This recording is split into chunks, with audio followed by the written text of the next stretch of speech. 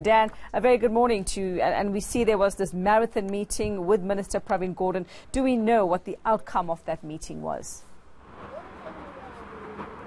Well, the outcome looks like was successful for 4 of the power stations to be put back on stream. And also we understand that meeting was very clear that a lot has to be done. There's going to be an in-depth technical audit to really find out what is causing most of the headaches that are besetting Eskom's power generation capacity. And of course, we know that there's 2 big projects, partner, that have been on the go for some time now. Eskom needs more billions of rands to fix what they call design issues, among others, in Kusile and Midupi. Now, those were some of the issues that were discussed here yesterday. But the situation is not good at all. We've had President Cyril Ramaphosa, who's coming back today to the country from that AU summit in Addis Ababa, expressing his anger and frustration yesterday in Addis Ababa. Let's take a listen to that. Where we are now, we're almost in danger zone in as far as energy generation is. And we've got to solve it. And we've come up with a clear plan of how we can solve it.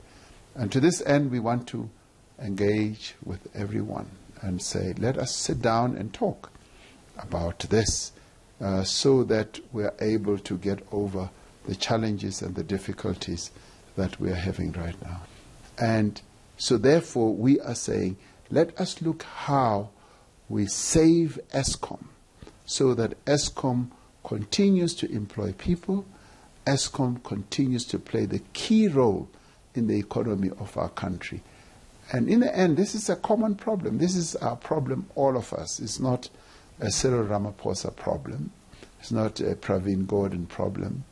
It's our common problem. We've got to find solutions.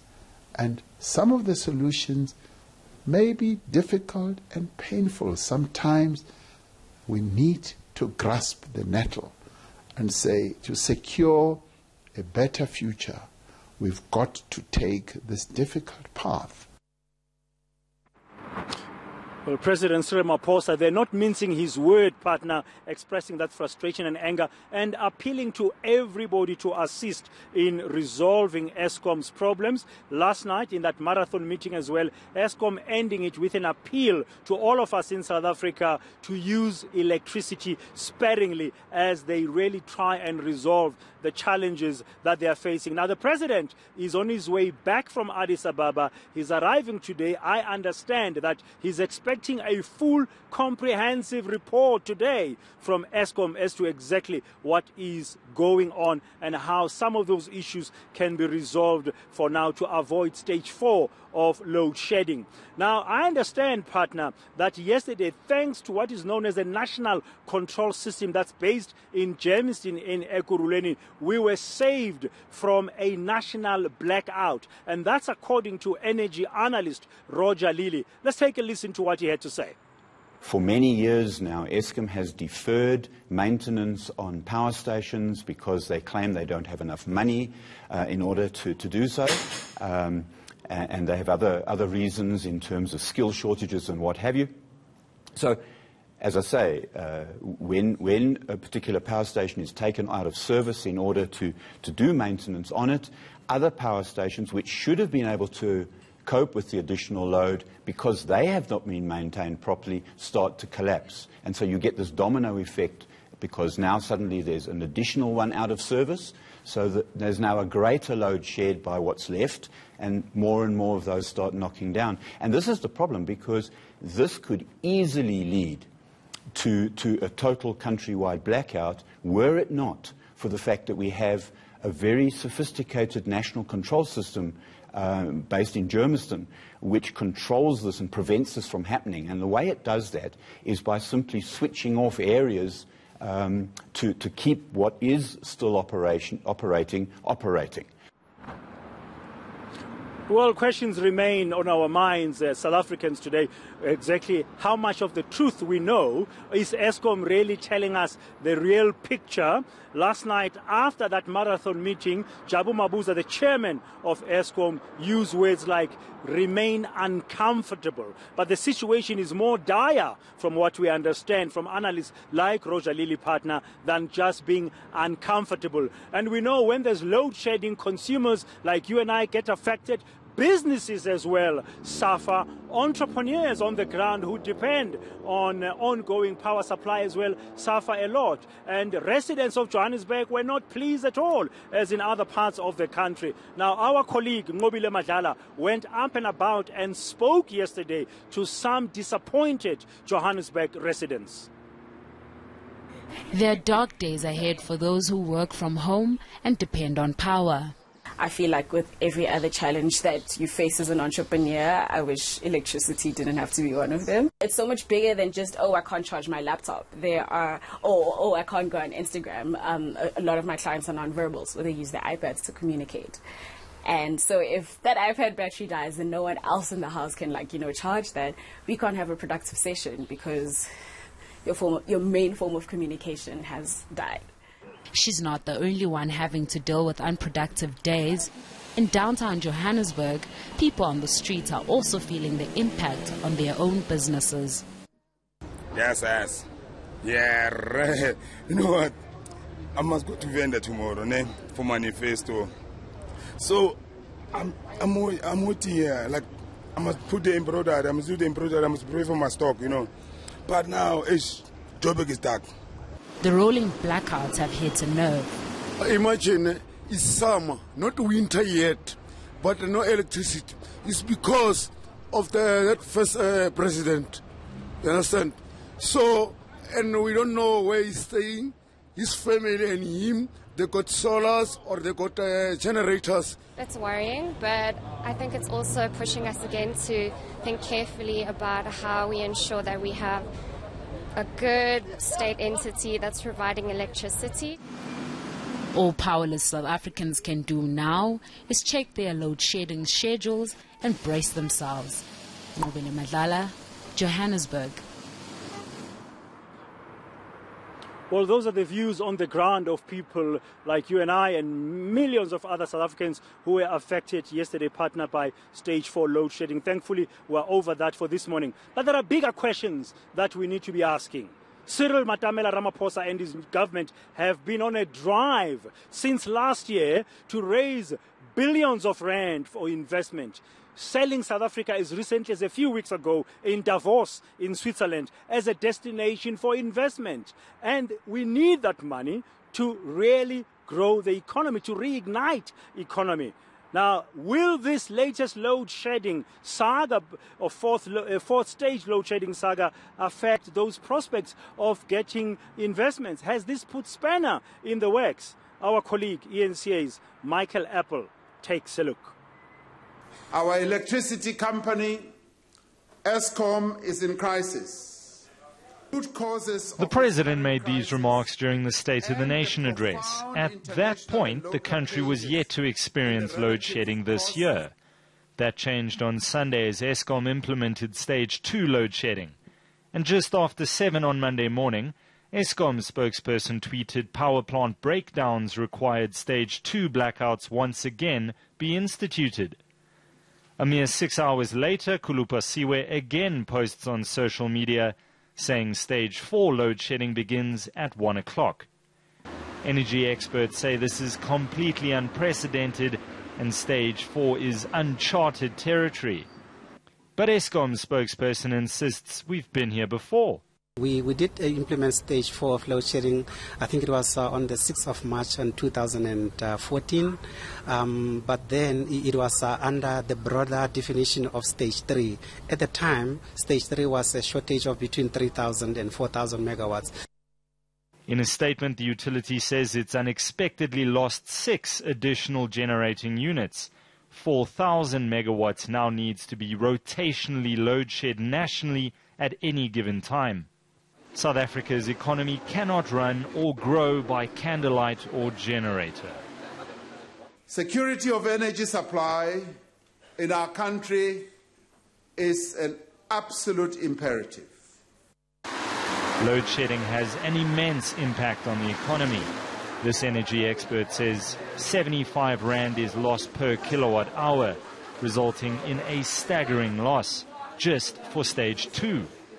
If we use this figure and calculate the cost to the economy for 13 hours a day of stage 2 load shedding, which is 2,000 megawatts, it comes to 2 billion rands per day. How did we get here? Simply put, the utility has for years not done the necessary maintenance on its plants.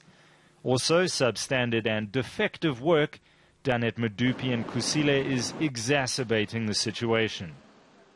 Over a period of nearly, say, 6 years or so of backlogs that we needed to have tackled. And this management and the board came when these things were there. But plans are underway to make sure that this the maintenance happens. The utility says South Africans can expect an unstable power supply up until at least April this year. Michael Apple, Johannesburg.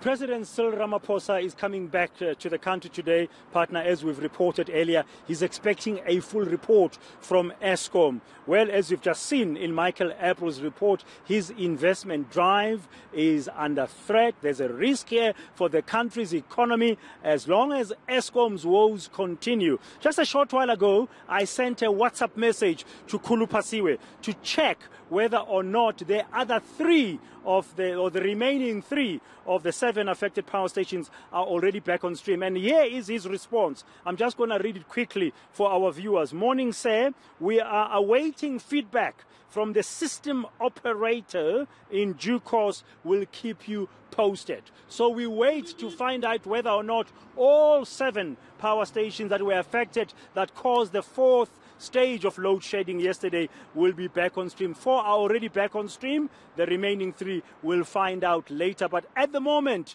it seems like we're still in that danger zone in terms of power generation.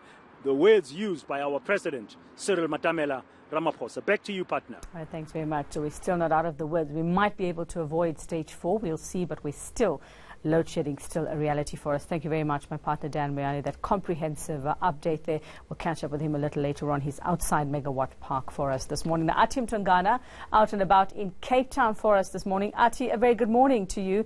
Just describe for us where you are and you know what you're seeing in terms of the impact of load shedding there in Cape Town. Dark times for South Africa, Uveka, and Cape Town, of course, also affected by the implementation of stage 4 yesterday, which came as a shock not only to the President Cyril Ramaphosa, but to the entire country. So as you may know, that stage 4 is one of the worst stages of load shedding experienced by this country, similarly to what we saw the country go through in 2014. But as you may know, businesses were affected by the stage 4 implementation of load shedding, as well as residential areas and traffic lights. But by the look of things behind me, where we are at a very busy intersection about 20 kilometers from the Kubek power station, it looks like all systems are running with your traffic lights operational. But that was not the case yesterday, when some traffic lights were affected, causing major traffic congestion in parts of Cape Town. Now, I have with me a resident from Cape Town who's going to give his reaction to the implementation of stage 4. And he's actually someone who works for a security company. And I'm going to ask him how you, as a security company, responded to some calls during the implementation of stage 4. Okay, I think it makes it a lot more difficult, because you've got a lot of alarms that are going off.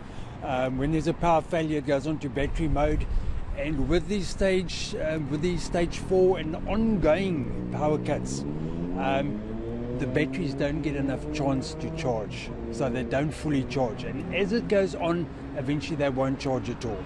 So you'll have complete cut-off of a system, of a alarm system. Another thing too is the traffic. When the traffic is heavy and the robots out and you've got to respond to calls, it takes a lot longer, obviously, with the traffic. So, as far as I'm concerned, it's a disaster. And it could have very big implications should something happen, to residents through crime or whatever the case might be. Speaking about crime, did you get calls relating to crime incidents? Because as you can imagine, when traffic lights are out and all lights are out, that poses a huge risk for criminal elements to loop in. Yes, that is true. Look, at this stage we haven't had much extra crime or extra incidents happening. Just the normal incidents that normally happen, but that is a huge problem and it's a big concern because clearly when it's darker and lights are out and people haven't got alarms, they are more vulnerable, and the criminal element know that. And now let's talk about the residential areas that were obviously affected by stage 4 of load shedding and how you responded as a security company. Did they say anything about their home appliances? Because we understand some of them had to rush home to make sure that all their home appliances are switched off so that they don't get affected by stage 4 of load shedding. No, look, I think stage 4 load shedding was a bit of a shock. It came to everybody all of a sudden like that. Nobody knew exactly when the power cuts were going to happen. And I can't speak for the company as a whole because I work nights and I was sleeping in the daytime, so I didn't know about these implementation of stage 4. But I'm sure it does have an effect. Not with my colleagues or any of us, I haven't heard anything at this stage, but definitely it will have an effect. Just your views now as a resident in Cape Town about how you feel about the implementation of stage 4, although things are much calmer this morning. Just your views as a ratepayer who experiences load shedding like the rest of the country. It's a disaster, and a disaster that should never have happened in the first place. With proper planning, proper implementation, nothing like this would have happened. I just feel that the general public could be more enlightened and given the correct details of when load shedding will occur, and because residents are finding it very difficult to actually get the knowledge to know exactly when these cuts are going to happen. I know obviously with stage 2 going to stage 4 it's a bit of a quick decision, but they've got to do a system that allows us to access something with Eskom or something on the internet that will tell us exactly when those cuts are going to happen. Thank you very much. A resident from Cape Town who works for a security company expressing his views on the implementation of stage 4 yesterday, saying that if Eskom could be much clearer and communicate to South Africans when exactly they'll be implementing the different stages of load shedding, that would bring about much relief to the many residents who do get affected by load shedding. I think the question is, and that's the sentiment being expressed, Ati, is that many people, the question out there is, do we actually believe what Eskom is telling us? Do we trust the information coming from them? But thank you very much for that. It's nice to hear how people on the ground are dealing with this. Ati Mtungana, she's out and about in Cape Town assessing the impact of load shedding.